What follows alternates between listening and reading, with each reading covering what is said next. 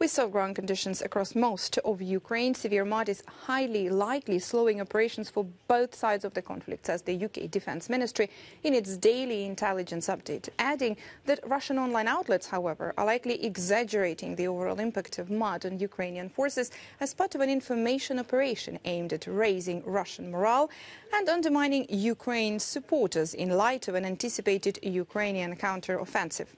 Surface conditions can be expected to improve in the coming weeks. The threat from mines probably continues to be a more important factor in limiting the combatants' off-road maneuvers, says the UK Defence Ministry.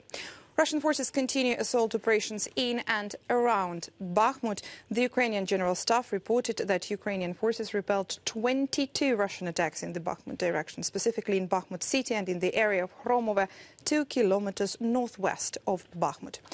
Kremlin-affiliated mill bloggers claim that Russian conventional forces attempted to advance towards Stupochki. This is about 14 kilometers southwest of Bakhmut, while Wagner Group forces continued to attack Ukrainian forces from central, southern and northern parts of Bakhmut and tried to advance towards the highway that runs through Hromove into Bakhmut.